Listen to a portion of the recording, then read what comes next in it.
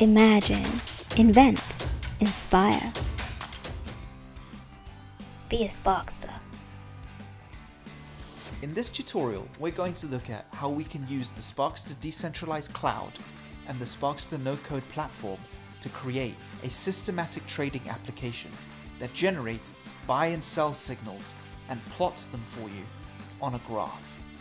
Of the many problems that traders face, they're often confronted by their own emotions when it comes to making decisions about entering a position or exiting a position. Often when they finally make the decision about entering a trade, it's too late. The price action has terminated. Or what if you could detect that price action while it's occurring and have those decisions about entering or exiting be independent of emotion, but in fact made on rational, technical basis. In this tutorial, we're going to show you how you can use the Sparkster Decentralized Cloud and the Sparkster No Code platform to help make some of those decisions in a rational, systematic manner. Let's take a look. What this demo is going to show you is that we're going to look for price action where the price moves above a moving average. Moving above the moving average is a detection of that price action and therefore a buy signal. And moving below the moving average is an indication that prices may continue to fall or are likely to fall further and therefore present a sell signal.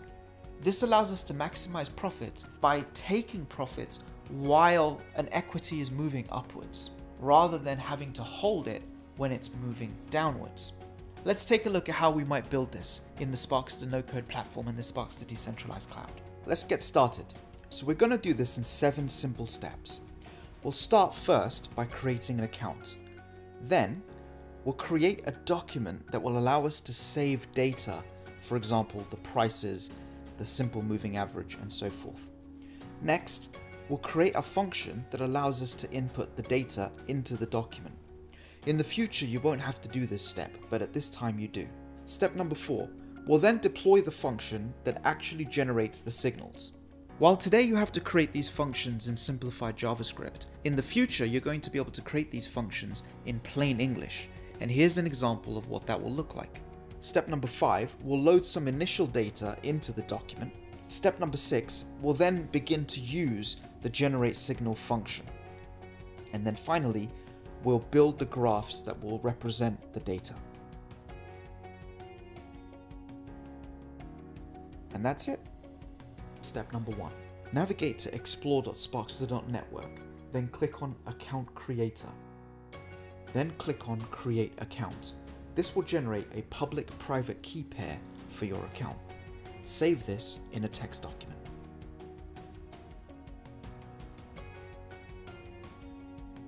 Next, we're going to create the document where the data is going to be stored.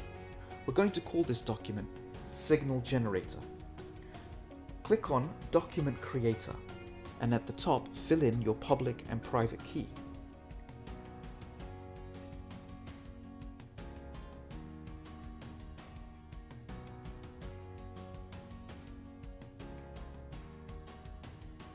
Next, name the document Signal Generator. And then, we're going to add fields to this document, the fields of data that we want to store. The first is the signal, and it has a data type of text.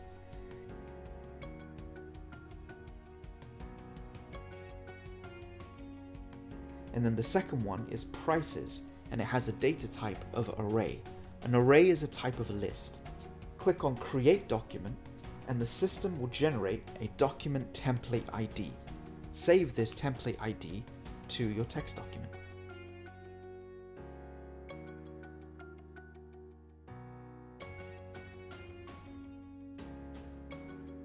Now for step number 3. We're going to deploy a function that allows us to save data to the document. In the future, you won't have to do this step, but at this point in time you do. So in the Explorer, click on Code Deployer and copy and paste the function into the top block. Then populate the public and private key pair and click on Deploy. This is actually deploying your function to the Sparkster Decentralized Cloud.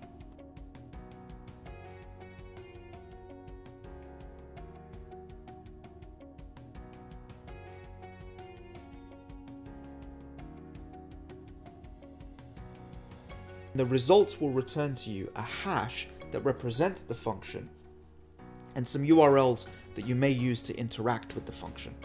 Copy and paste these into your text document. We're going to use these again. In step number 4, we're going to do something very similar to what we did in step number 3, which is deploy some more functions. But before we go through that, let's take a look at what these functions do.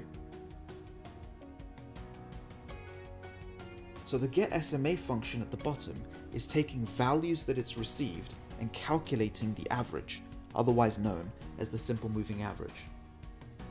The part to focus on in the generateSignals function is how we generate those signals. So you'll see that the logic is quite simple. If the current price is greater than the average, or the SMA, we're going to generate a buy signal. Otherwise, we're going to generate a sell signal. And similarly, you can create signals that do something very similar for your own application. While today you have to create these functions in simplified JavaScript, in the future you're going to be able to create these functions in plain English. And here's an example of what that will look like.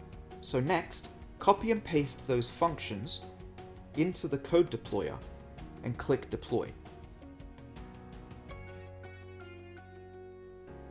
You'll get a different function hash that represents this function. Copy that and paste it into your document.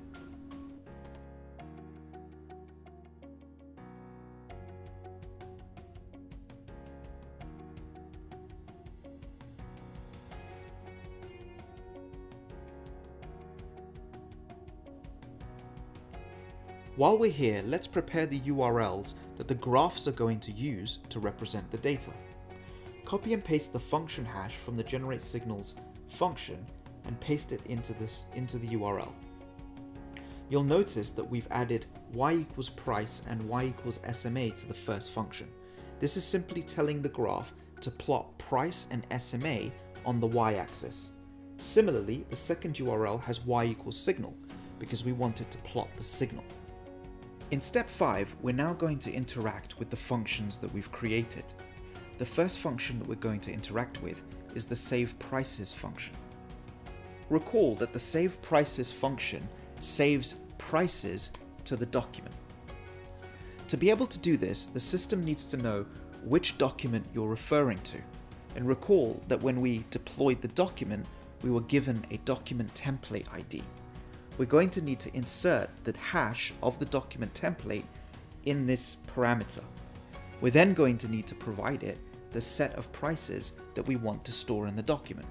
So in this case, we're going to store prices of 136.83, 137.65, 139.6, and 145.75. Now go back to the Explorer and copy and paste the hash of the function.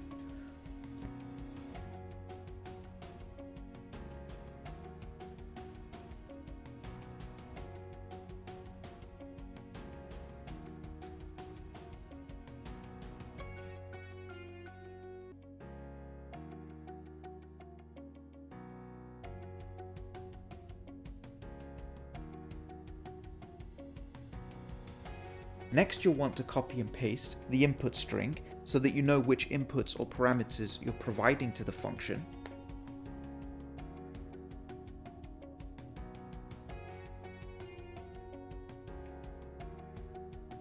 And finally, you'll want to provide the private and public key.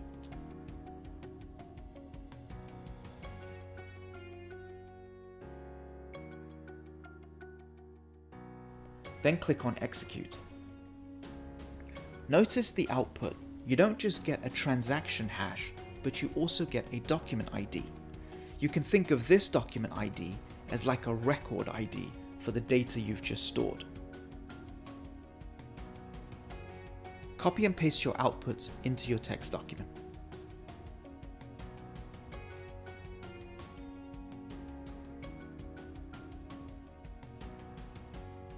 Step 6 really brings everything together. In this step, we're going to call generateSignals function.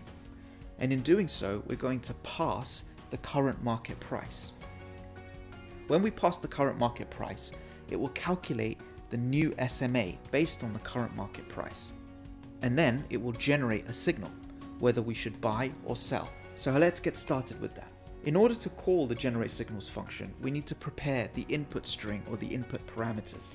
So the first thing we need to know is which document template is this function going to interact with. So we'll grab the hash of the document template that we generated earlier on. We then need to know which record we're inserting the price into.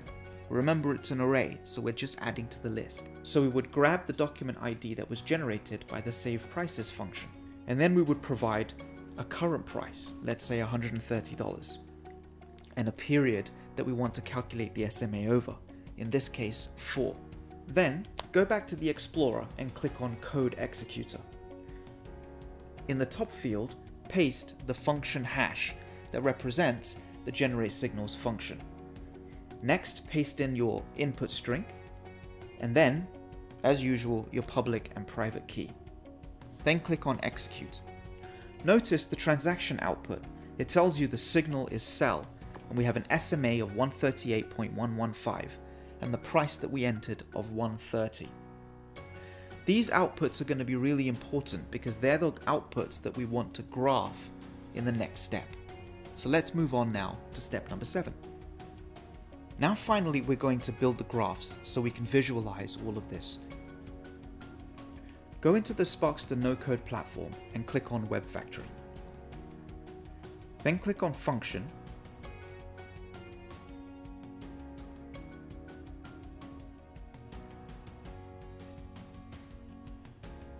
and in the widgets, drop a container with 2 columns. We'll have one column for a line graph and the second column for a gauge. To do that, click on the container and then scroll over in widgets to data visual and click on line graph. In the next column, click on gauge.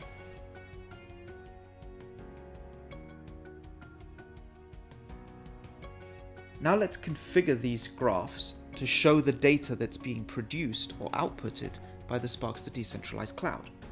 So click on the 3 lines in the top left corner of the line graph, click on the properties cog, and click on the properties of the line graph.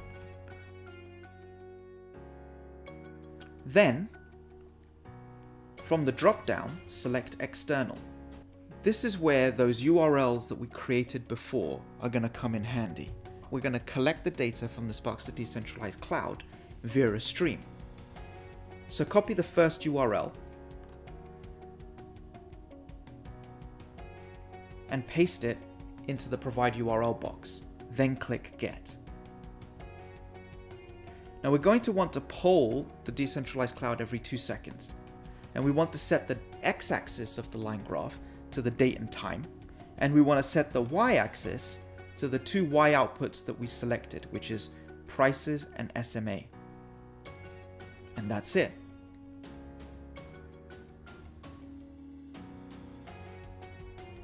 We'll do something very similar with the gauge. Click on the cog, click on the gauge properties, click on external in the drop-down, and copy and paste the second URL. Here we're taking the signal and plotting that onto the gauge. Again, we want to poll this every 2 seconds, and we want to plot the signal.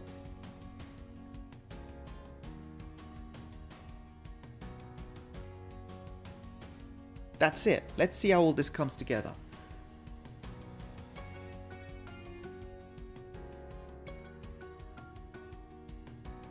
Name your function and save it.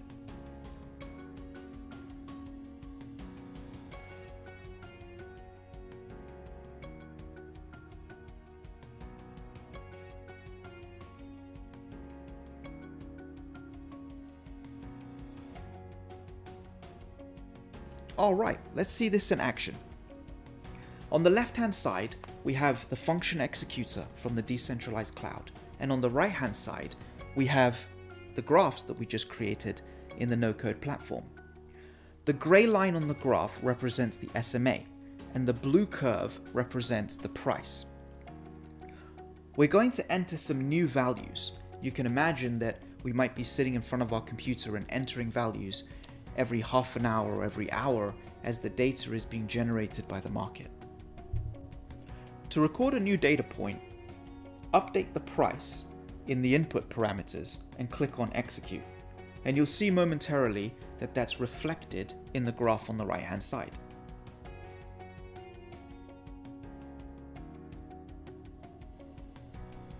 Let's continue adding some values.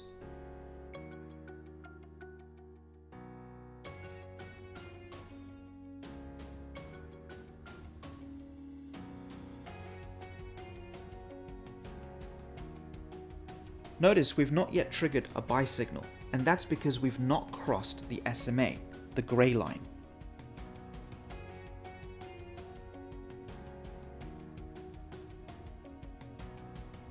Now we enter a data point that's above the SMA, and notice the gauge is flipped to the right hand side and it's colored in green.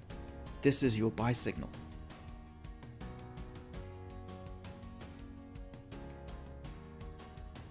As we continue to enter prices that move upwards from the SMA, we continue to be in profitable territory.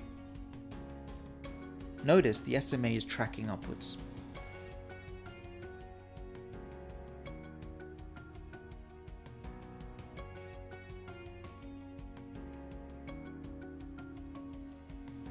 Now we'll enter a data point which is below the SMA, and what we should see is that the gauge flips back over and produces a sell signal. We'll enter a value of 142. And exactly as we expected, the gauge is flipped over, but most importantly has generated a profit. We entered this trade at $139 and exited at $142, generating a profit of $3. While this example is very simplistic, the system is nonetheless very powerful. It allows you to define any type of indicator and any set of logic to define when signals are generated, and most importantly, to be able to take those outputs and graph them in seconds without any code. We hope you see the value and power of the Sparkster Decentralized Cloud and the Sparkster No Code platform.